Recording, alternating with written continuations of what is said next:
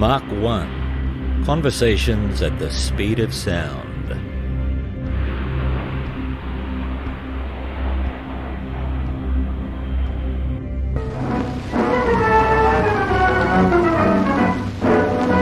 Take off from Sydney Harbour for distant oceans and the British Isles as final destination. Launching the Australia-England airmail by Qantas Empire Airways. Seacraft and aircraft too. Crossing the world by the Skyway with the seaways below. Hello and welcome to this episode of Mach 1, the podcast of the Queensland Air Museum Caloundra. My name is Garry Hills. I am a QAM volunteer, I'm happy to say, and I am your host for this episode, looking at a fascinating little snapshot of Australian aviation history about the Empire Flying Boats. Now, what you just heard was a snippet from a British movie-tone newsreel from 1938 describing the Empire Flying Boat service between the UK and Sydney.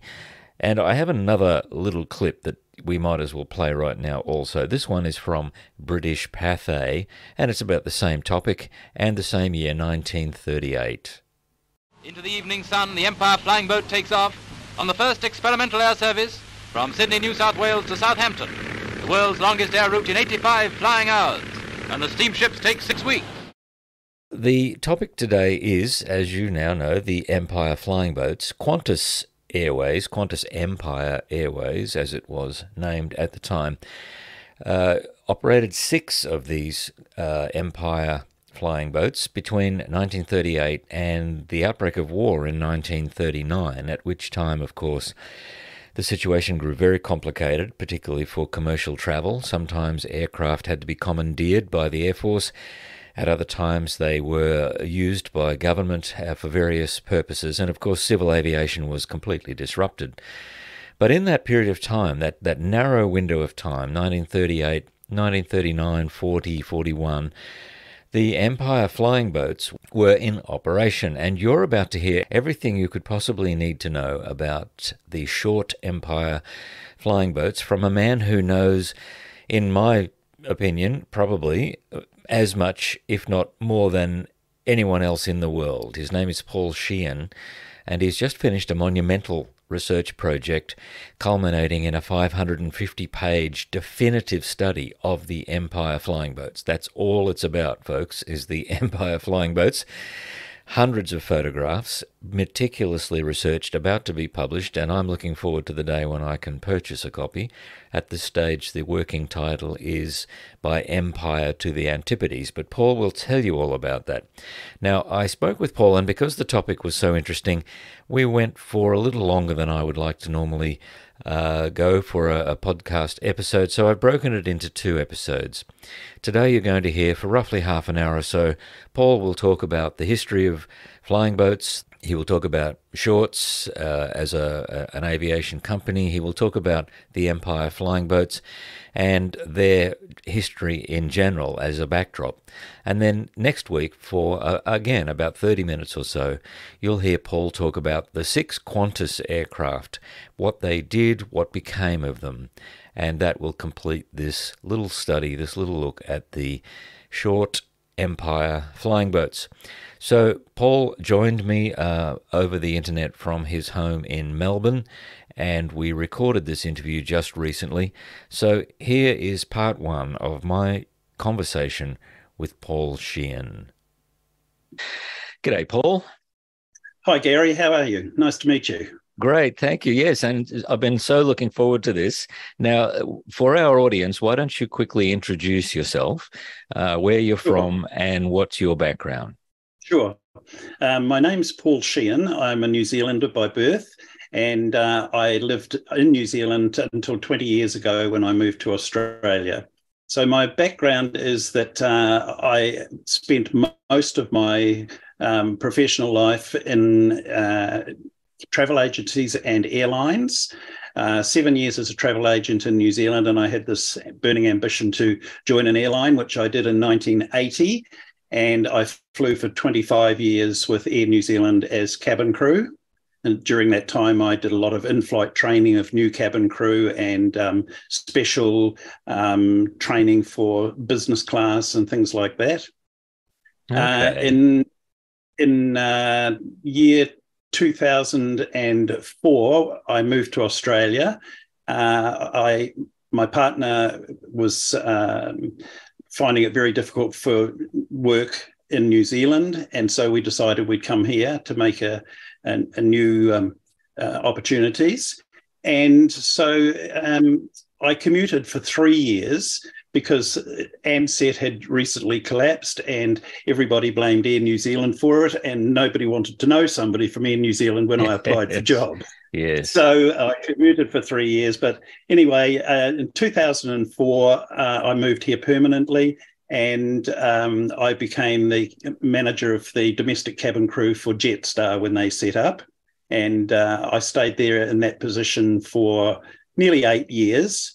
And in the last year that I was there, I carried out some special work for them. They were setting up Jetstar in Japan, had already set up in Vietnam and in Singapore.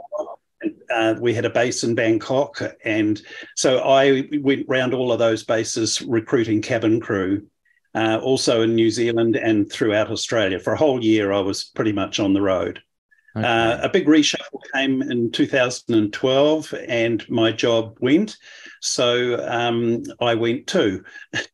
And I rejoined Air New Zealand in a way. I worked for Donata at Melbourne Airport, but I was working in the Air New Zealand lounge as lounge host for 3 years. So there is aviation customer service flowing through your veins after all of those years. And this was to differentiate you, by the way, Paul, for our listeners, from the Paul Sheehan, who is a Fairfax journalist in Australia. Correct. Just to make and sure Paul Sheehan, who was the cricketer. Okay, right. So we've cleared all that up. Now, you've spent quite some time producing a book, over 500 pages. About what? Yes. It is completely about the operational movements record of the Empire Flying Boats. I think it's rather nice that we should be talking on this at this particular time, because in April 1938, 85 years ago, on the 2nd of April, Qantas's first S-23 was delivered to Brisbane. So wow. I thought it was very apt that we were talking about this today. That's amazing. So we're going back 85 years to the beginning of the Qantas Empire Flying Boat story, which is perfect. And we do want to focus in on that in our conversation. But before we get there, let's talk about your book.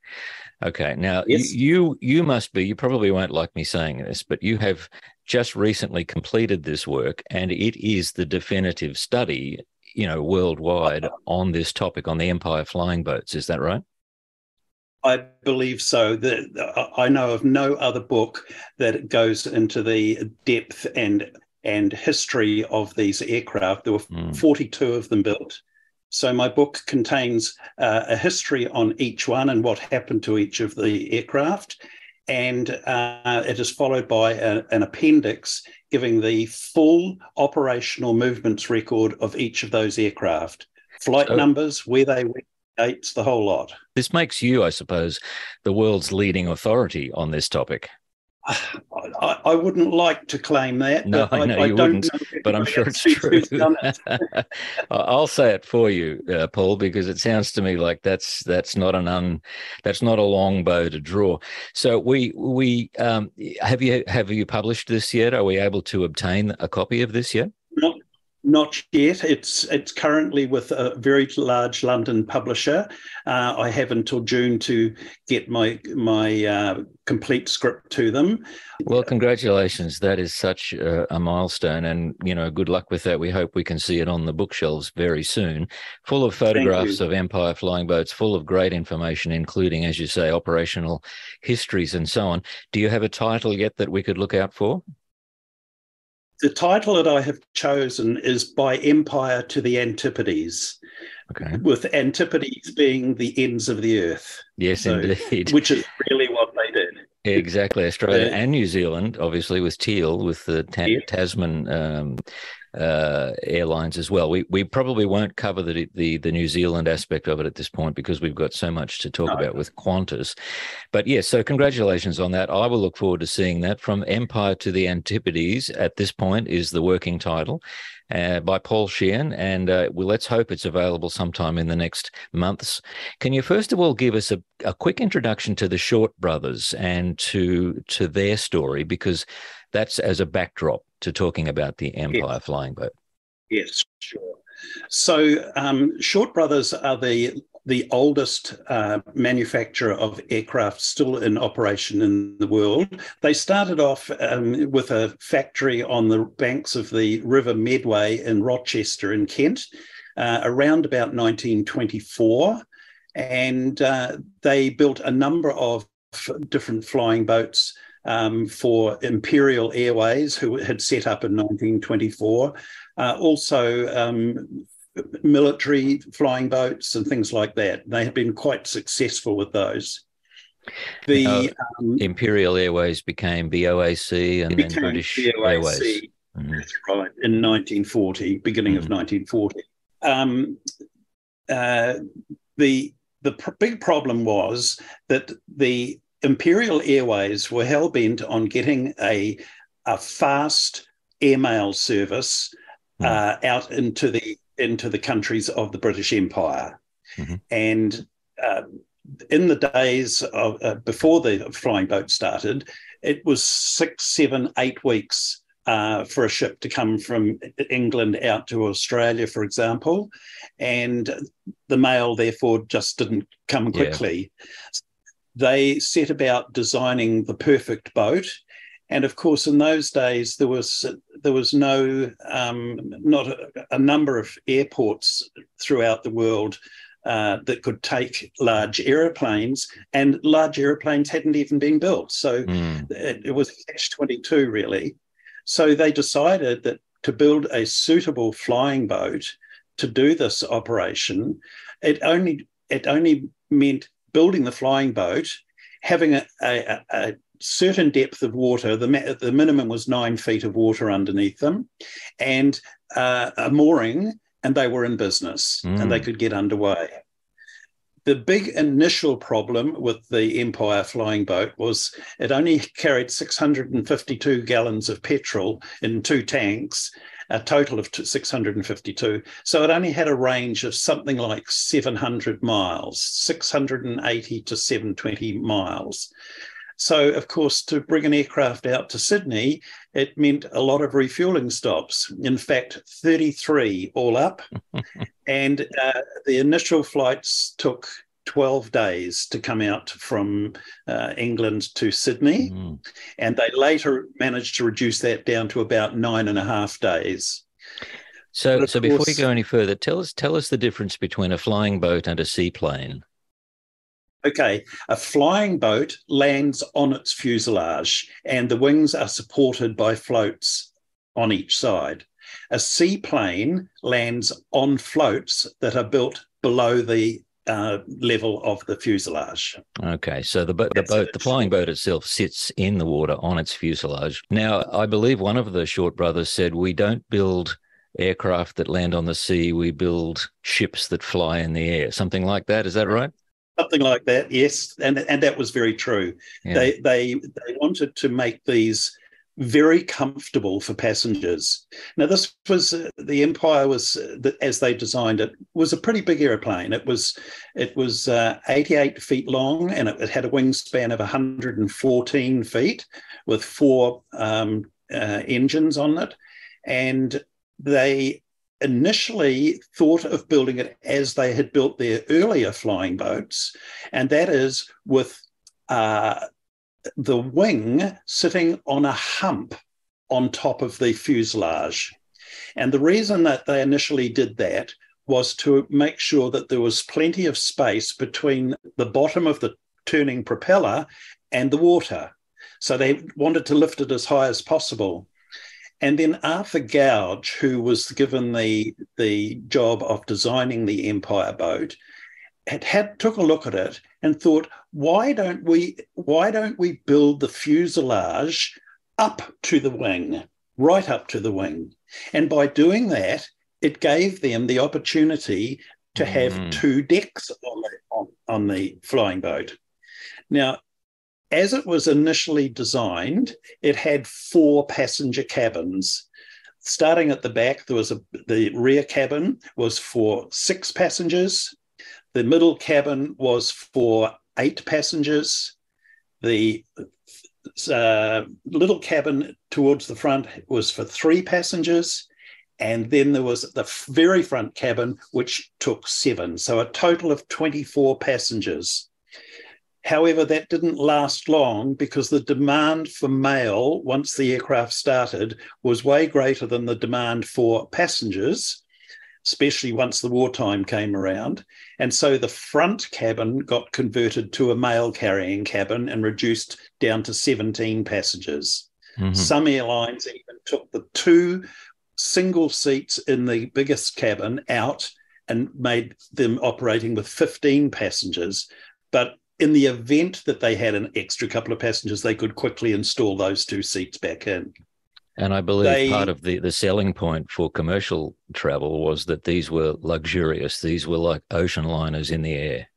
They absolutely were. They were catered by the very best that they could get. If, for example, even on the experimental flights they did to New York, they were catered by Longchamp Restaurant, which is still a very famous restaurant in New York. So the standard was extremely high, very high.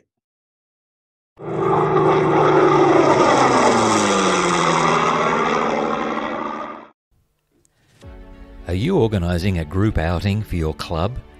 Maybe a reunion or even a birthday party. Perhaps you're planning an evening event and you're looking for a unique venue. At the Queensland Air Museum, we welcome inquiries from groups to visit the museum between 10 a.m. and 4 p.m. and can offer a highly enjoyable experience in aviation history. Tours are conducted by our experienced volunteer guides. Bring your lunch and make a day of it. Hangar 2 at the museum is a unique and welcoming space. 3,000 square metres of sealed floor space, undercover but open on 2 sides, allowing cooling breezes and ambient light. Tables and chairs located under the wings of our historic aircraft. After hours, the venue can accommodate up to 200 people with chairs only, or up to 120 people seated at tables. And we have played host to hangar dances, birthday parties and even opera nights in the hangar. Imagine performing on stage with the oldest DC-3 in Australia as your backdrop. Contact us under bookings on the Queensland Air Museum website or email our Tours and Events Manager at tours@qldair.museum or phone us with your inquiry.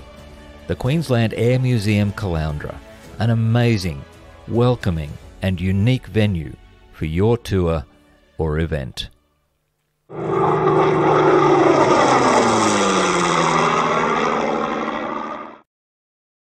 They experimented for a little while putting bunks in a couple of the cabins, but the problem with that was the airplane flexed a little in flight, and they had great trouble every time they went to try and install the bedding, the beds into the flight at night time.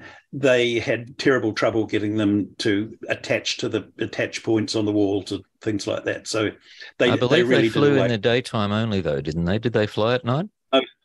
Mostly they flew it in daytime, but there was the odd occasion when they did have to, it got delayed or things like that, and they would still continue on. And they would call for flares to be laid for them to land. Well, we don't say land, we say alight. A flying boat alights. Okay. It doesn't land. Okay, yes, yeah. That's a good distinction. Now, they obviously were not pressurized. So what was their operational ceiling and their airspeed and those kinds of things? Okay, we'll start with the airspeed. It was around about 165 miles per hour. The fastest I ever heard that they got one up to was at 193 miles an hour, and that was in a dive during a test flight. So, yeah, about 165, range around 700 odd miles, and 33 stops to Sydney. You know, was a. So they're flying at what, 4,000 or 5,000 feet? Yes, not much more. Sometimes lower, sometimes a little bit higher. On the odd occasion, they did go to 10,000 feet, depending on the weather. That was an important aspect of how high they went, and of course the lack of oxygen after 10,000 feet as well. Of course. So I mean, the weather is the first thing that comes to mind. The flying conditions coming all the way across the world. You know, yes. At limited altitude, they must have contended with all kinds of dramas with weather. Oh, they had incredible problems. The biggest problem was if they had to, at short notice, beach one of the aircraft, because to get them onto dry land, special trolleys had to be fitted to the sides of the aircraft with the wheels so that they could drag them out of the water. And of course, initially they weren't available at every place they went. So that created some problems in its own right. And they soon got those wheels available to every port. Yeah.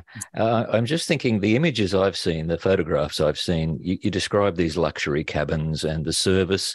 I mean, there was only one class, wasn't there? It was all first class, I guess. All first class. Yeah. And it just looks so, you know, luxurious and comfortable. But you know, aircraft flying during those days were not comfortable many times because they couldn't get above the weather. They would have had great views of the terrain and the ocean, but they must have contended with you know, thunderstorms and all of the kinds of things that they would have had to deal with. They sure did. The views were part of the package, if you like. They really pushed that you could see clearly. The main cabin had a leaning rail along the port side of the fuselage in the cabin, and there were 4 very large windows, almost what you would call picture windows for an aircraft.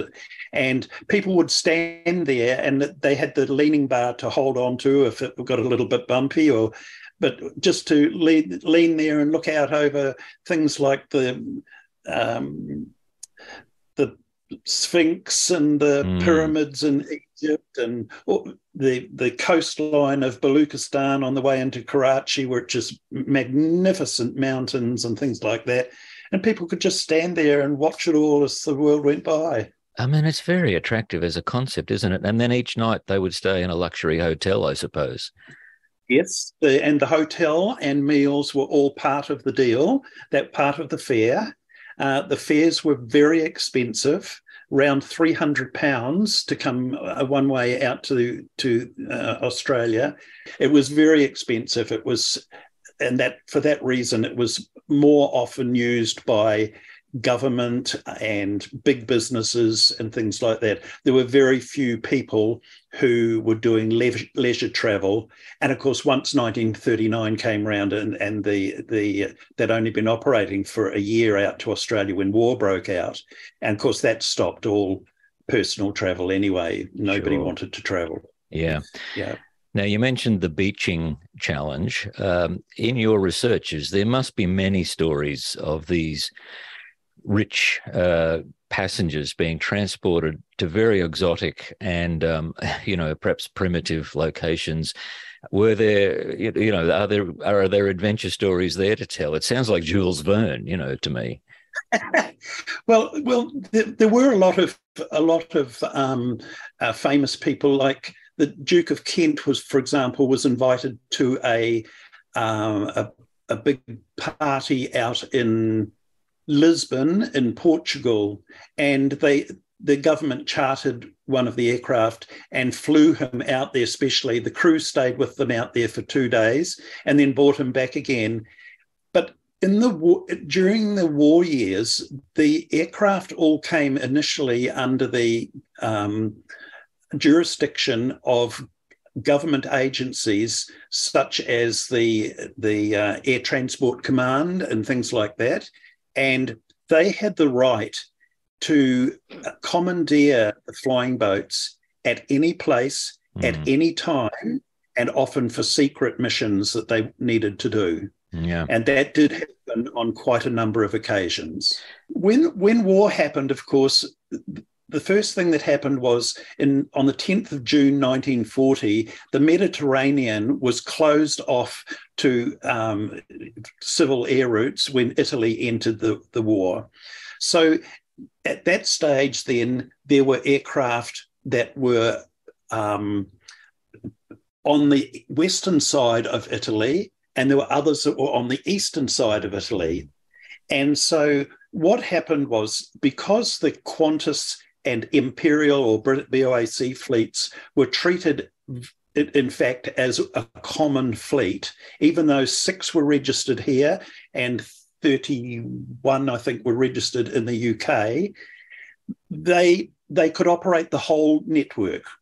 And so the Qantas pilots operated as far as Singapore, and the BOAC pilots operated on to London and vice versa coming back. So when the Mediterranean closed, those Australian aircraft that were stuck on that side were then moved to a new BOAC base at Durban in South Africa. The English were very clever over what happened with the BOAC fleet, because they had made these arrangements in advance that if war went ahead, they would move everything to South Africa, virtually everything, and operate what they nicknamed the horseshoe route, which came from Durban up through the middle of Africa to Cairo, and then across the east and down to Sydney and back again. And so they also operated a new route from Cairo to Lagos, which connected with a couple of aircraft they kept in the UK that then operated through Lagos, Freetown, Bathurst, and up to Lisbon, to Foynes, and over to Poole. My goodness. So they were still able to operate those, but it was off one onto another sort of thing, to get people from like a relay. So and what they're doing, of course, during the war is transporting mail and communications and any government officials or military officials and so on. That's right. Then, of course, the next problem came when the Japanese forces invaded Singapore between the 8th and 15th of February of 1942, and that then cut off all flights into Australia.